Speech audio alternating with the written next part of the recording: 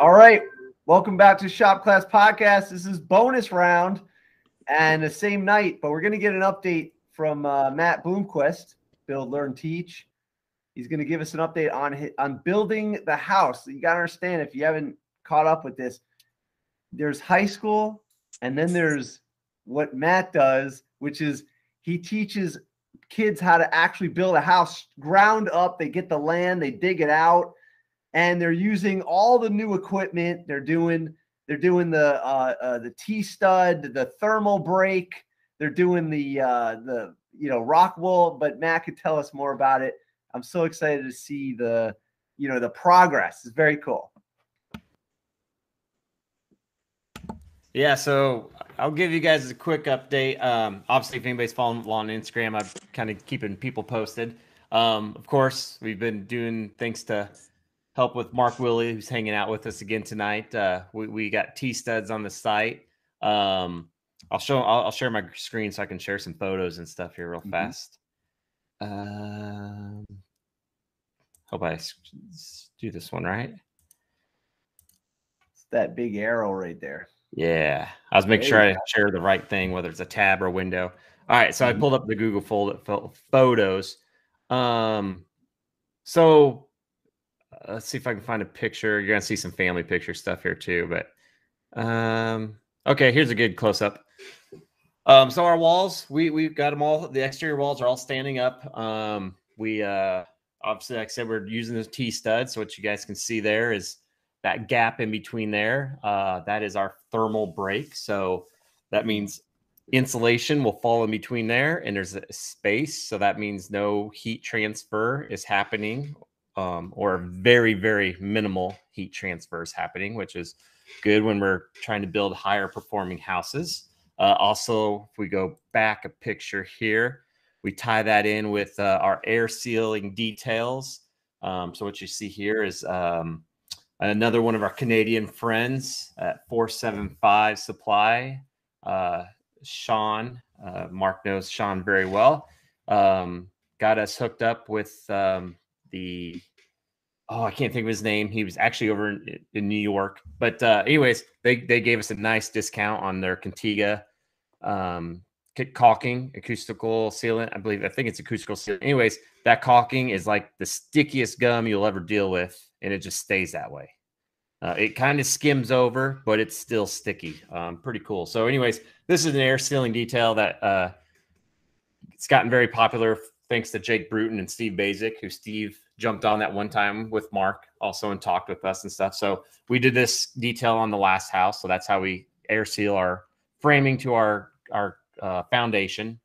Now wait, let me is there any sealant underneath the foam? Yep. So it's hard to see. So there's a continuous bead under the foam and then a continuous bead on top. Now, ideally, you want it more in a Z pattern, where the kids in this photo, it's a little bit more in the center. So that way you don't get like a teetering effect on it. But ideally, you want like a sealant, say on the inside underneath and on the outside on top, or vice versa.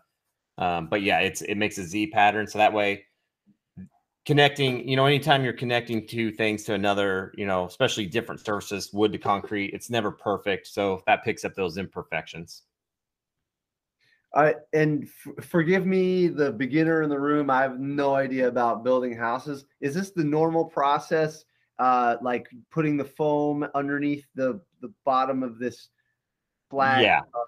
Okay. Yeah. Still, that foam gasket is called sill seal, which is pretty standard. I would say I'm across the nation, probably, I'm guessing, because what that does originally, it wasn't so much the air barrier and stuff. It was more the capillary break between concrete to wood.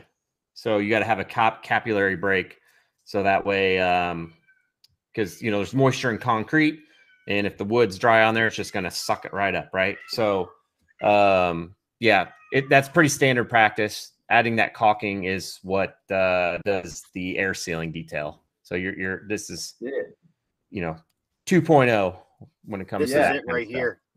Here's a piece. Yep. Oh, okay. Yep. Oh, it's pretty thin. I use it for packaging material. Sure. Yeah. Yeah, because it's pretty good for packaging. So it's real thin. It's good to wrap stuff in. But yeah, that's that sill seal.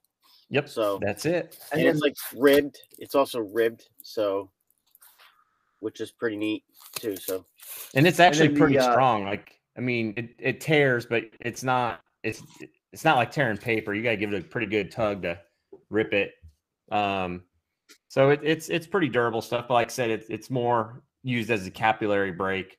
But when you combine it with these caulking details, now you have an air sealing detail as well. So the difference would be that you're adding this caulk, and this caulk happens to be a high quality, right? Very high quality, yeah. Okay.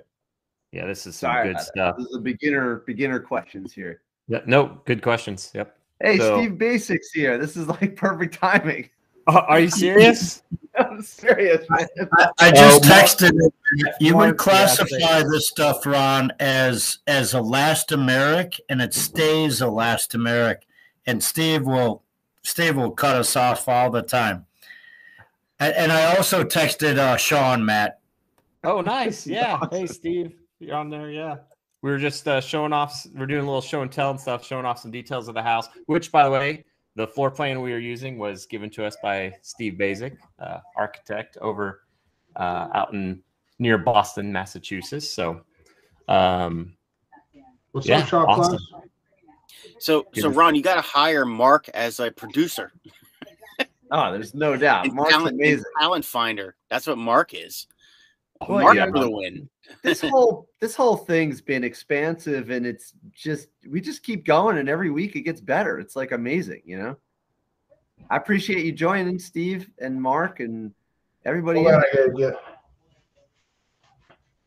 Okay, so yeah, all right. So Matt, so this is the beginning right here, the T-stud. Oh, by the way, from the Instagram, I didn't realize that you actually fill the T-stud with the foam. You fill it, right? Yeah, I that's the headers, and you can. So depending on what you're insulating your walls with, what we'll do is we'll use blown-in cellulose. Here's a picture of the kids doing this detail. But we'll do blown-in cellulose. So the cellulose will dense pack inside there and fall inside. But you could also do a spray foam that'll do it. And I'll show you the headers that we spray foamed. But yeah, here's that detail. Here's the first layer, and then throw down a seal and do the second one. Like I said, ideally we'd like to stay kind of more towards the edges, just so you don't get a teetering effect on there. But you can kind of see where it gets darker in the underneath there. That's where we smush down that seal into, and it spreads out pretty good. So and we kind of even got it tested out because it rained on us all week last week, and water did not run out down the side of the foundation. It just stayed on the concrete. We had to push it down into the middle part where our sub pump is. Hey, Matt, can you plug those fancy caulk guns that don't make your forearms tired? And can we get a zoom in on Steven Baczek's hat? I'd have to stop presenting for you to get the zoom in, and you'd have to talk. I think here. Hold on. I am an architect. Oh, so Steven's got to talk in order to get the window on there. Yeah, hold on. Do I have to stop presenting so we can see Steve's hat real quick? No, yeah. Okay, here I'll stop sharing real quick. He's got to say something. Okay, say something. Hey, there you go. Can you read it? Nice. I'm an architect, not an effing magician. I'm an architect, not a magician. I don't know how to get the recording to do all of it. It's only who's speaking who gets it's the blue square that goes around the person's video, and that's who's being recorded at the moment. Like I'm being recorded right now. Anyway, some technical details about the podcast. But can I modify that hat for like everything, like teaching and for also welding? Seriously, that would work for everybody on the show right now. There you go. But yeah, so in the picture there, we got Caleb running the Milwaukee, I think it's the M18 or whatever, battery powered caulk gun, or M12. I forget what battery it takes. But yeah, you just pull the trigger, set the dial, and go. And it's when you're doing 100 linear feet about 3 or 4 times around the house. Actually 100 plus linear feet. Actually, I think we're talking 200 linear feet. it makes quick work of it. Yeah, and your forearms aren't burning by the end of it. So some of the guys gave me a little grief about that. But you know what's funny with that? Everybody was fighting over to run the caulk gun, which is a not glamorous, it's not anything special job. But when you're trying to air seal and you want to make sure you got a good continuous bead, well, now that job becomes really important, and everybody was super excited to do it. So they're fighting over the job that most time you just give to the low man on a totem pole. So I thought that was kind of cool, using a little bit of new technology to make the job more cool to the kids. Hey, Matt, yeah. When you take your finger off the trigger, does it stop extruding? Yep, and it sucks back. It stops and it sucks back, so you don't have like the run out. That was a good question. These days, you got it so easy. Right, so easy. So one of the things Ron was talking about was pictures of this picture right here where you see these T-studs and they have the foam inside of them. Now, Mark can correct me if I'm wrong, but I believe you guys are officially have these for sale now, like on the market, the insulated T-studs or headers. They're available, but the thing is, most people that are figuring out their framing will acquaint for their own headers. And so what you're about to show, the process that you all put together to do it yourself, I think that's going to be the predominant way of doing for the carpenter contractor to do them the way you've done them with the students.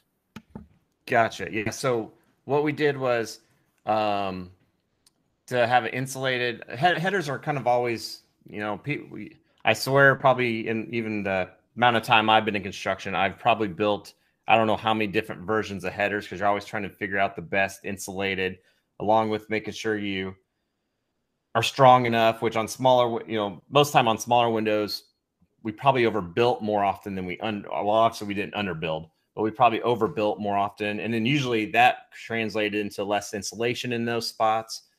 So using the T-studs, it really solves a lot of issues, and it's really simple. In fact, Mark jumped on the phone and we did a little thing real quick, a little FaceTime video with the kids, because you still have to have some nailing patterns and make sure you secure all these things, because they are structural, right?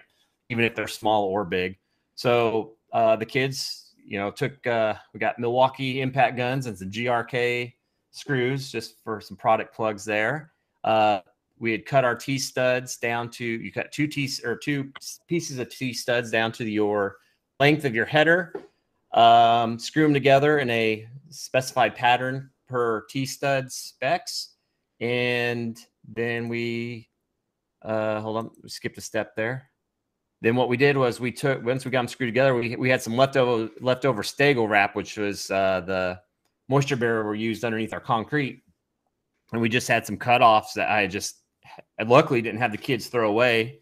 And we just tack stapled those on real quick, just when we spray foam in to hold everything inside. And then we took the spray foam guns and just used some big gap filler. The orange you see is just because the lumberyard, what they had left over was the fire rated. So that's the only reason they're orange. So some of these actually have some fire rating. Yeah, they went through, sprayed those up. And what we found is if we sprayed right up to the top dowels there and not overfilled it, the expansion wasn't too crazy. We just slapped a piece of plastic back over the top of them. We let them sit and dry, or cure, I should say. We let them cure. And the next day, we had these very satisfying videos and pictures of them just taking a metal Sawzall blade, laying it flat across the T-stud header and slicing off the foam, like scraping off frosting on a cake or something. And the finished product was probably about as good as it looks coming out of the factory. And so there they were. And then we even, I don't know if I have the picture on here. I did post it on Instagram today. I could probably, if I need to, I could show it through Instagram. But we had a double stacked one because we have a wider window. Oh, here we go. Here's the mega mega header, and all those pieces are actually screwed and connected all together. So that is one solid cohesive thing. And like I said, the foam goes all the way through. It worked out great, and got them installed. So we are good to go, waiting for our sheeting to show up hopefully tomorrow. And you can kind of see there's the building. The trusses showed up this week, so they're ready to go once we get sheeting and bracing and the walls stringed. So we're back there. And then today we had a fun guest. We had won a free lunch with Fast and Masters, which they're a big producer of structural screws. And one header that we did build that you guys can see right here. I won't play this one because it has a video to it, so maybe I don't know if it'll do the sound. But anyways, we use those structural screws to make the big old header that goes over top of our garage door. Here is TJ here presenting. They brought the kids lunch. We brought all of them out. They had a good time playing with all the cool ledger screws they have a tip for. Awesome. What else? I don't know. They got big old 8-inch long timber screws and timber locks and flat locks and all different kind of stuff. The kids really got to participate with a hands-on experience. So that was awesome that Fast and Master did that. Plus left us plenty of product to have on hand. And yeah, it was a good time. It was fun. It was a good experience for the kids. They enjoyed it. And so, yeah. Oh, and then the last house is sold. So house 27 sold. This is a house from last year, right? Yep. This is one we've showed and toured on here and stuff. Oh, and this was you had the virtual tour for this one, right? Yep. This one's sold, and I no longer own the keys to, so it's kind of nice. So we're on to house 28, and things are going pretty well. We got some exciting, fun things that Steve's kind of helped out with, and Mark's helped out with their connections. We got a lot of companies involved that some helped out with the last house. Some are new companies that were getting involved and stuff. And yeah, Steve's given us a house plan that's gonna work really well for obviously efficiency and performance wise, and using all the details that him and his other very talented building science friends have put together and shared with the community and shared with us. And the kids are knocking out of the ballpark. So like I said, we have, this is one of Steve's big things too, you know, like once you do something, you got to go and do it better, right? Learn the process and improve upon it. So we got to be the best house on the block, and some overconfident teacher down the road just built a super well-built, pretty good house, #prettygoodhouse down the road. So we got to beat those guys on this one. So I told the kids, you got to beat yourself. You got to beat me and the other students and stuff. So where we finished off with a 0.9, we're under 1 on DH50 on the blower door test. So we're going to keep shooting to have the last final one at the passive house standard on air exchanges, hopefully, and stuff. So like I said, that house 27 should be the worst house I ever built in this program. Whoa, that's a cool statement. I like that. Yeah. So okay, just to slow down and help out the beginners in the room like me and maybe some audience members or whatever. So the goal is to make it more energy efficient with the help of new products, new techniques, new plans from Steve Baczek and from Mark and from T-Stud and stuff like that. And is this current house a design from Steve? Yeah. So the one we sold was I came up with the plan and stuff. By the time I got connected with Steve and stuff, we were kind of too late in the game. But like I said, luckily Steve and his other colleagues and stuff were jumped on board right away with us. See you, Andrew. Thanks, man. No problem, Andrew. See you later. Good luck on the Harbor Freight thing. So that one was a design on our end. Steve was kind enough, like I said, he's portfolio is very broad, and he had plenty of options that we could pick from that would fit in a city lot like what we have. And we kind of voted on, I had like, teachers and kids and stuff kind of vote on the house design. And this is kind of what they liked. And Mark hooked us up with some connections with getting windows that are going to be awesome. So yeah, Steve gave us the floor plan. He didn't have to do a full architect service for us. So, I pretty much took the outside design as far as picking out like siding and things like that. It was Steve's plan and design. The floor plan is all Steve's. And the foundation, which I'll start talking about here very soon, a little bit more in depth on Instagram and stuff, was something him and Jake Bruton did, which is a hybrid foundation. Nice thing for us, it allows us to have a crawl space, even though it's on a slab, and our insulation details and stuff with what we'll do for that. Us having a crawl space in where we live acts as a storm shelter as well. So that design of having all the plumbing pretty much down the middle, so all the plumbing is accessible. And in fact, I made it a little bit wider down there, so actually storage, you could use this as your storage, because by the time you pump all the insulation up in the attic, there's no attics aren't for storage anymore. If you're doing your attic right, you're not going to go up there anymore anyway. So, but the crawl space is, if you listen to Steve and Jake's podcast, UnBuild It podcast, they just launched one talking about if the crawl space is inside or outside the house. Ours is definitely inside the house, so we treat it pretty much like it would if it's a basement. Where do I find that podcast?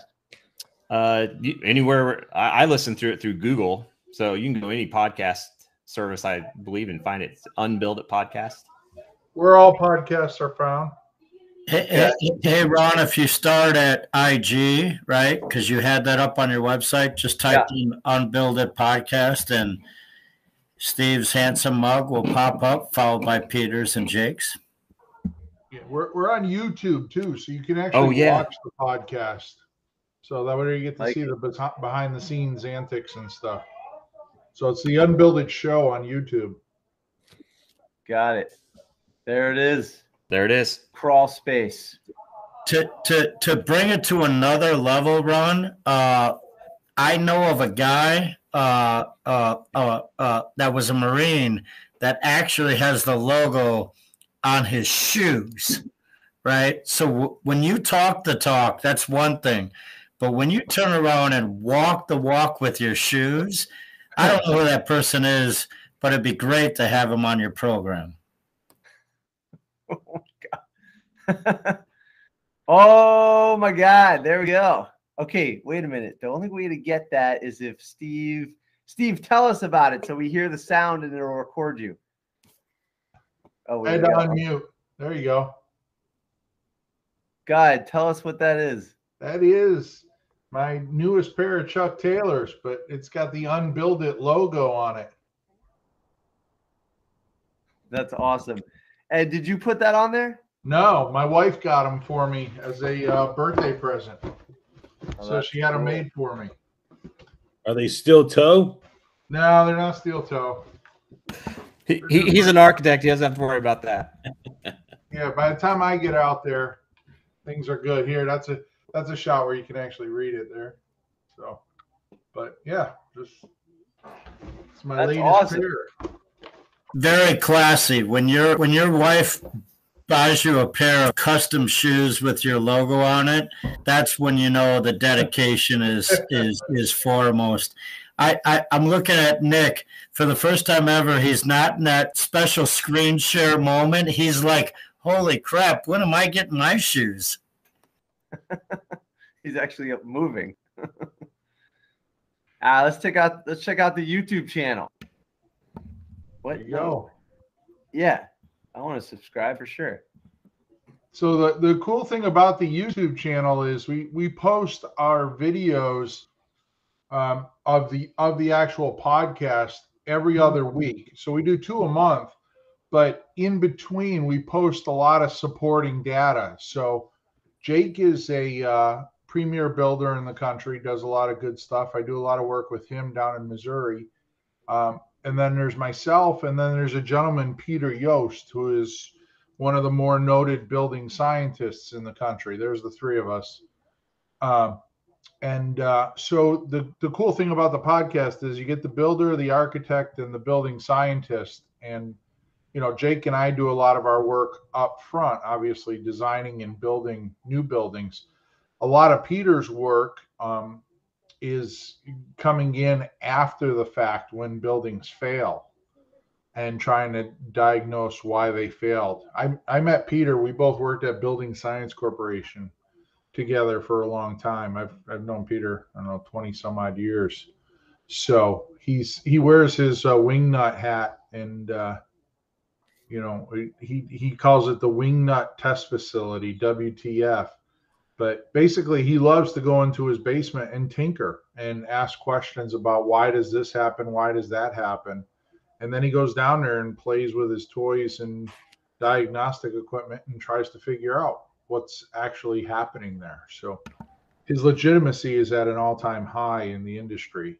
For you know, there's the three of us. But yeah, we have a lot of fun. We get along very, very well, and we you know, come down on each other through the podcast, but there's always really good tidbits of information between the three of us. I don't know, you got probably 80 plus years of experience. And Peter used to be a high school science teacher. Yeah, and a builder.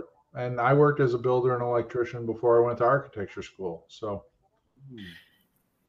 interesting tidbit about Peter, because most people classify in the industry, when you need a detail, you go to Steven Baczek because he created the architectural drawings that we still use today. And Steven's go-to person when he has a question is Peter Yost. So yeah, if you ever have a question, make sure you ask Peter on Instagram, because he will never answer you. He's about as anti-social media as they come. So, but yeah, he's a wealth of knowledge, and when I have to talk things through, he's usually the guy I call. And is it like this? Yeah, he's building right, Peter. He probably has 0 posts, and I'm surprised he has 2,100 followers. And the post, we had him posting, and he was doing it for a little bit, and then he had somebody doing it for him. So, and then they stopped, and so. But you can see on his post there, Peter and I would, pre-COVID, we would travel the country and probably between the two of us do close to 100 seminars. Wow. A year talking. We have a thing called the Home Building Crossroads that both him and I travel around the country, and it's a day-long seminar where we pop into a city and we sit there and we talk all building science for a day with the building community. And you know, Mark and Matt and all these guys have been through it. And I'm learning something just looking at this post. Oh yeah, he's a wealth of knowledge for sure. Because you can see where there's the heat areas. It's a IR camera. Oh yeah, you can see where the house is insulated and where it isn't. That is cool. So Ron, when Peter poses a question, people jump just to answer because they want to, you know, hear that they have the answer. And he knows what they're going to answer because he's traveled the country asking the question. And so people fall into the moat, and they fall into the moat, and they fall into the moat. And it's not until a couple people fall where the drawbridge is lowered down, and then you get revealed, hey, it's not about spitting out the answer. It's about discovering what questions you need to ask, because the problem is greater than your Spitfire version, right? Amazing guy. Beyond words, what he can deliver in a presentation where everyone in the room is stumped. You could have 400 professionals, and they're all stumped, and he's smiling because he knows it's going to happen. And there's Steven ready with a sweatshirt or a set of golf balls to chuck them up your head if you have the right answer as a reward. And they play with the crowd because they want you to think. It's not about responding. It's about thinking through the variables. And the answer is always ask more questions. Yeah, we're firm believers in that whole adage about, you know, we get a lot of people that come to the seminars and say, hey, I'm building a house. How do I do this? And it's like, you know, yeah, there's Peter with his wingnut hat. But you know, Peter and I both have this belief that you really need to understand the science and what you're doing, and then you can solve your own problems. But, you know, our culture most of the time just wants the solution, not the process.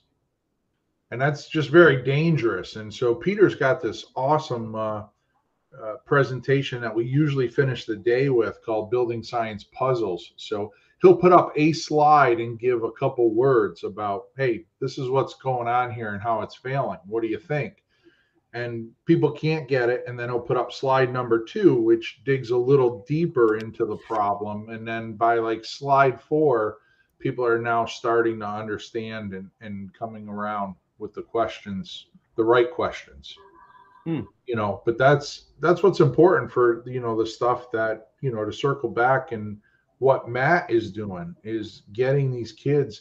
It's not teaching them how to build a house. It's teaching them how a house operates and how it functions and what are the components that control certain, you know, if you think about it, for a house to operate properly, let's just say there's, you know, I don't know, 300 levers that have to operate and in kind of a certain synchronization, right? So how do you understand, how do you put those levers or position those levers so that you get that proper operation?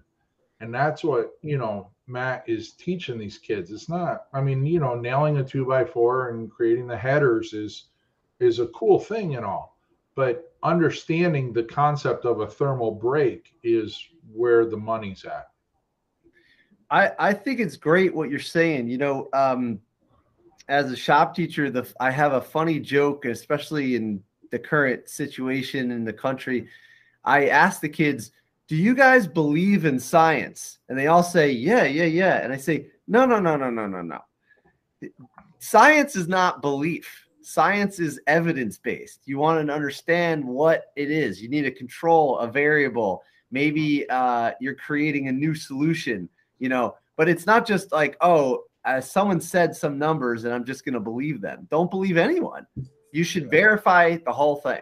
And the only way to verify it is, I would go back to you, is the process. If you know if you learn the right questions and the right process, then you won't need someone to tell you the answers. You're going to verify it yourself.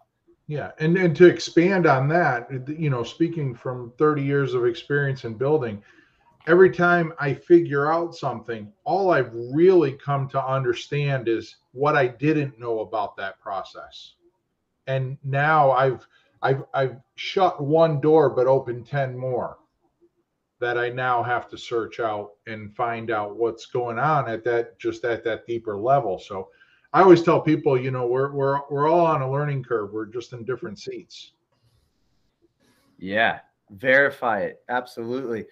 Now, just to bring it back for a second, you know, I'm new to this and everything. I understand the T-stud situation with the thermal break, but no idea. Is wood would transfer energy more than a foam would? And this might for you guys be obvious, and but I wouldn't even know, you know? It doesn't matter what the material is. All materials have different conductive rates, right? So obviously you're not going to, you know, you don't make mittens out of steel. You make them out of cloth. And the reason is because cloth doesn't conduct heat like steel would.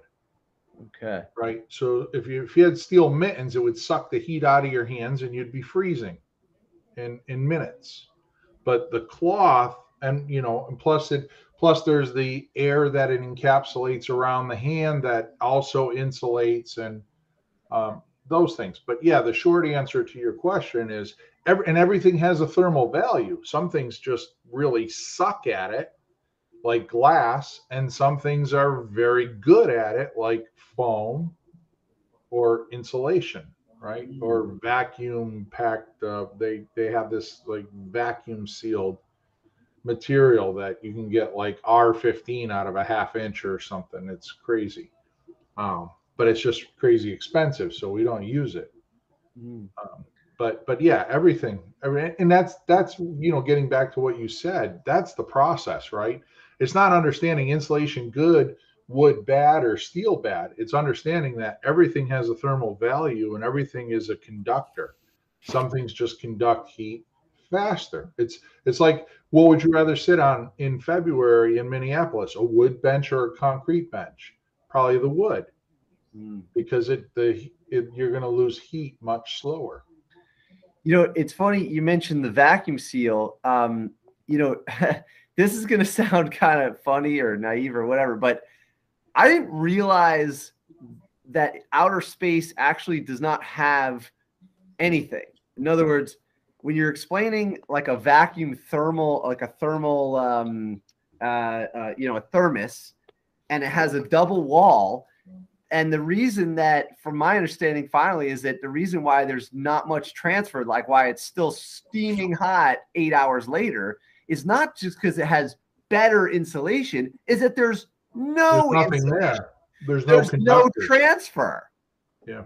Which was mind-blowing to me. And then my friend was explaining, it's just like outer space. There's no transfer because there's nothing out there. Yep. There's nothing to conduct the waves. Yeah. Ron, the words you use are all the words of building science, right? So you have radiant, right? It's everything that radiates from the sun. You have convection, you have conduction.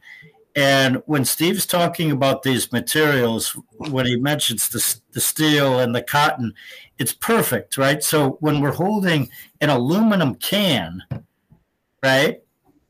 What does that aluminum can feel like? Put a cozy on it. Put a sock on it. Yeah.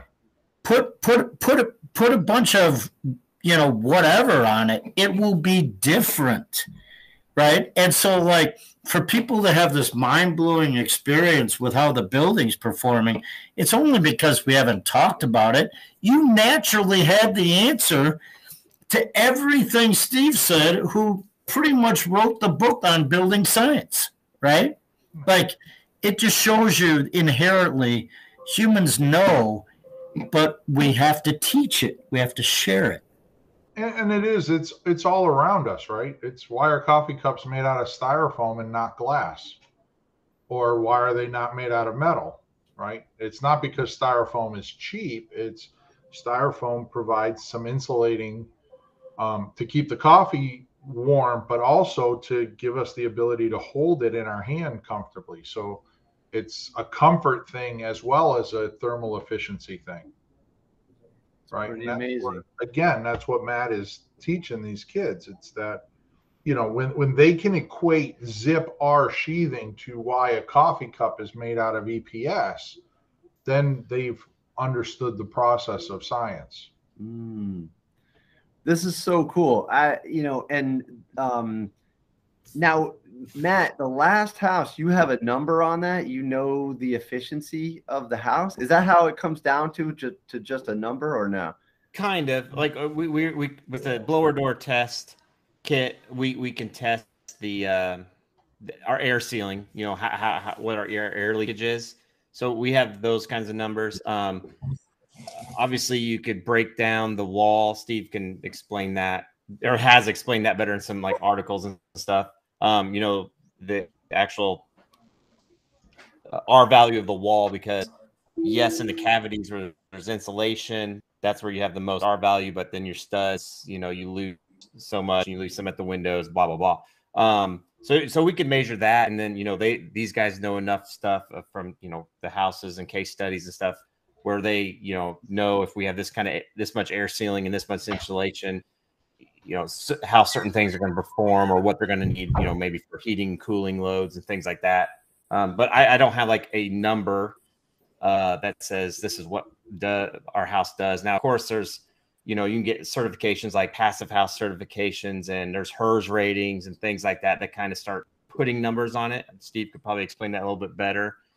But to say my house is like a 5 or something, I don't have like a number like that. I can just tell you things that, benchmarks that we hit with the processes or materials or the wall assembly. You probably have a HERS rating, no? Don't you have a HERS rating for your? No, we didn't do one. Okay. No. I don't even know around here how to even go about getting one and how that all works even. Yeah, it's an interesting, and I'm sure it's like that in almost any industry, but it's really interesting in the building industry. Like I said, I've come up through working with some people that are the best at what they do in the industry, and I was very fortunate for it. But I'm kind of somewhat swayed into their views too, right? Meaning that there's a couple courses when you look at the building industry. There's a lot of people that think we should build these extreme buildings. But the problem with that is, we pull 1.3 million building permits a year for new houses, and we build 100 or 150 of these extreme houses that have, literally no energy bills and this and that. When we can do something that Matt is doing, if we put an army of students out there and everything they build is 15% or 20% better, then that 15 or 20% hits over 1 million of those building permits, not 150, right? So it's like you could sit there and we can build a car that gets 300 miles to the gallon. But if we only sell 100 of them a year, what the hell good is it? Yeah. But if we could take the car industry and get everybody operating at 60 miles to a gallon, then we're doing something. Yeah. Yeah. I'm an electric car fan and advocate, and I've done some electric car stuff, but I've always said that if the car companies want to, catch or even put a moat or elbows out on a Tesla type car, all they got to do is improve the gas mileage. Now, it seems easy when I say it, but there are things that Formula One does. There's, you can have a electric turbo. You can capture some of the heat that you get rid of. There's ways of improving it. And then if you had like a gas mileage that went up, that would be very practical for across the board. Well, and not trying to sound like a fatalist, but whether you're dealing with the automobile industry or the building industry, there's a lot of people that are in that industry that, their thoughts are with bad ideas because those bad ideas make them lots of money. Right. Right. Right. Chevron and BP aren't getting behind the electric car. Now they say they are. Yeah. But it's not in their interest. Of course not. And you know what? And I don't blame them. If my entire family income, my whole thing came from oil, it'd be very difficult to shift gears. Yeah. Yeah. I mean, it would be like, Dunkin' Donuts is not going to sell like salads. But here, I'll give you this analogy that I use a lot. I'm not that old, but let's just say in the last 30 years, the modes upon which I've listened to music, it's probably 6 or 7, right? From 8-track, vinyl, 8-track, cassette, CD, iPod, all this now to my phone, right? Mm-hmm. In 30 years. The car has been out for what? Almost 100 years with the combustion engine, and we haven't had 1 ounce of efficiency over that 100 years. Mm-hmm. Yep. There's something wrong there. Yeah, exactly. Yeah. And the same with our housing. I mean, our housing is getting better and better, but we certainly know how to build better. We choose not to. Interesting. Very interesting. And that's probably true of the car industry if we dug deep enough, I'm sure. and I'm sure it's probably true of every industry, but there's interests in things not changing. Yeah, for sure. And even on like a very simple example, you know, just a few, a decade ago, they came out with the Hummer for, you know, for public consumption, you know. Now I'm not saying don't drive a Hummer, go ahead. But, you know, for commuters to have a vehicle that looks like a Hummer, and they don't even offer anything better. You know, there's no super like 100-mile to the gallon pickup truck. That would be interesting. Well, the Hummer was built for the U.S. military, so that right there will tell you something. Yeah. So, you know, Ron, I actually figured something out for Hummer. They wanted someone really brilliant to figure out where Hummers went, and I calculated this for Hummer, and the answer was the fuel station. Mark, I don't know if I ever told you, but I drove one of the first Hummers ever. When I was in the Marine Corps, I was in the Marine Corps from 84 to 88, and I was stationed out in California at Camp Pendleton in a motor pool. That was our job. And I remember when they brought the first one out and gave it to us and said, "Hey guys, just go and beat on this for a week and tell us what you think." No kidding. Wow. We took it all. We took it out. It's not as fun as the little Jeep. The Jeep is still one of my favorites because that thing will go anywhere. The Willys. I know we're recording, but I would love to hear what you did to that Hummer, right? Because we got photos. I got photos somewhere. That thing buried in mud, getting pulled out by tow trucks, and that's awesome. We definitely put it through the test. I don't know if this audience knows, and you might want to share if Ron's open to it, but some of the people you drove with in the Marines is an epic story. Yeah. So I tell everybody, you know, I was very fortunate. I drove Secretary of Defense, Attorney General of the United States, Secretary of the Navy. In those days, probably, you know, any 3 or 4 star admiral, general, they came across my car. Probably. No kidding. Wow. Yeah. So I used to play golf with them. I have tons of stories. I could sit here and bore you all day. I got a tour of Air Force One. Oh wow. With Mike Mansfield, who was he was ambassador to Japan at the time. So former senator, I think, of Montana. But the coolest thing was one of the stories he told me. He lied to get into the Army at age 15 to fight in World War I. Whoa. Yeah. So, you know, I have that. I have another story where you always see the flag raising, the photo that Mark Rosenthal took on Iwo Jima. So I actually sat down and had a chat with a guy that watched the flag go up and watched Joe Rosenthal take the photo. Whoa. That's amazing. That's amazing. A lot of people, I'm very fortunate that I get to meet a lot of people in what I've done and still do. That's cool. You know? So, yeah. How did you switch gears into the building trades? Was that something on the horizon the whole time? Or no, actually, I came out of the Marine Corps to go to school, to go back in the Marine Corps and fly jets, which is still probably my number one choice. But I met this beautiful woman and made a right turn and went to architecture school. Wow, that's interesting. That's cool. So, but that's great. But yeah, it was. But you know what? The military, when you're working at that level, it's no different than working for like Ford or IBM and all the CEOs there. I mean, the military is just a big company. Right. I mean, the idea of leadership and the people in charge and how stuff goes downhill, all that's the same. So the beauty of the Marine Corps and working with people like that was epic in my life because, for example, the 4-star admiral, I used to play golf with him quite often. I would be the 4th. If somebody dropped out, I had like at the time, probably a 3 or 4 handicap. So I could hold my own, and they would use me to fill in. But you know, this is I don't know, he was probably the second highest military guy in the US military at the time. And you're riding around in a golf cart with him for 4 hours. You're going to learn something.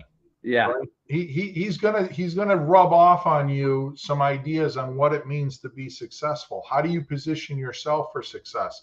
How do you think? It's that same thing like you were talking about, the process, right? Mm. It's understanding when you talk about leaders and all of that. Then, you know, if you saw my post on Instagram, I talked about that tonight. I did one that said, look, if you want to be successful, find somebody that's successful and just do what they do. It's not that hard. It's not, there's no big secret in how to be successful. The secret is you have to have a little discipline, right? Mm-hmm. That's the key. We all know how to be successful. We all know what we should do, but it's a question of what do we do? Yeah. Is it this one? Know? Yeah. Well, that's exactly how I met you, Steve. He's one of the smartest guys I know in the building industry, Brian. And he gets people to come out to the job site and he wants to chat with them because he wants to make sure he knows everything about that product that he's using. He doesn't take anything for granted. He doesn't assume anything. He says, if I'm going to use SᴄＧᴏ tape and I'm going to use this weather resistant barrier by SᴄGᴏ, then I'm going to have the SᴄGᴏ guys come out and tell me all about their product. And I'm going to ask them questions and we're going to get on the same page. You know, and Brian that's why Brian's a smart guy, because he friggin' questions and he listens. And there's a lot of people in our world, especially on Instagram, that want to get out there and just preach and talk about things like they know all the answers, and they don't. They know enough information to get them in trouble. That's what they know. Yeah. You know, that's awesome. So yeah, be like Brian. So you can be like Brian. You can be a smart guy that's very humble, but knows a lot of shit. Yeah, why not talk to the manufacturing rep and find out, you know, more about the product? Don't just buy it. I mean, sure, yeah, you and can open buy the box and assume you know how to put it together. Yeah, I mean, sure, you could buy it in a pinch, but eventually you should know something more about it. Yeah, that's good. And again, that's you know, Matt and his students, you get out there, you put this stuff together, you have that conversation about what it is that you're doing and how are you doing it and why are you doing it? You know, because Matt could just go out there and say, hey, grab that caulk gun and rub this bead of caulk down here like this. Yeah. And be done. And unfortunately, there's a lot of builders that do that to their, you know, newer employees. And just say, hey, just run this bead of caulk down here. Well, that employee doesn't have a clue on why he's doing it. He doesn't know that, like, the thickness of that bead matters, the continuity of that bead matters, that what are the things, the important characteristics of putting that bead of sealant down. And again, you know, we know what we should be doing. It's we've got to be able to transfer that information, you know. I had this other post in there a while back that Joe Stebrick from Building Science Corporation taught me. It's, you know, information. We're not necessarily, the idea is never mine, right? All of our ideas come from somewhere, someone previous to us, and we're going to leave that idea with somebody else that they're going to build on it. So it makes us more of curators of information than it is kind of, you know, information storage places. Like, we don't have knowledge. We process knowledge and pass it on, or at least that's what we should do. I agree. I agree about the passing on. You know, the kids in my class, they're always asking me questions like, you know, how do you get rich? You know, like, you know, and I say to them, just figure out how to help more people more often. And part of that is passing on knowledge. If you could just be helpful. I mean, you don't want to be the richest guy in the graveyard. That's useless. Right. You know, but there is, you know, knowledge is power. Knowledge gets you, because knowledge is also, it's like being a really good young athlete. If you're a good young athlete, then you get on better teams, you get better coaches, you get better opponents, and it makes you a better athlete in turn. So if you work towards having a decent curator of knowledge, then you're going to meet like-minded people that are going to give you more information for you to take up, and then you're going to meet even smarter people that are going to give you more information. So you're going to build on that, and that's how you become successful, I think. Yeah, that's interesting. Cool. Yeah, I've gained a lot from this from watching Matt, and I'm like a car guy, but I think the house thing is interesting. I really know nothing about it, and I've watched Matt. But they're all parallel courses, right? I mean, fixing a car and building a house, or diagnosing a building science problem in a house, it's the same thing. What's the problem? And here you go. This is what I bet is a very good parallel. People that come to you like, the engine won't start. Well, you have your checklist of, did you do this? Did you check this? Did you check that? Well, you don't check number 3 until you check number 1 and 2. Right? So it's the same with a building. If you see mold on the wall, it's like, okay, right away I know it's a moisture problem, because I can't have mold without moisture. So I'm searching for, how did I get moisture on that wall? Is it a water leak? Is it condensation? What's driving that? So it's the same with, a motor not starting. And I think that goes back to, again, what you were talking about, science being that process, right? If you understand the process of science, you can apply it to fixing a car, diagnosing a building, or building a building, because the process is the same. And the method of inquiry is the same.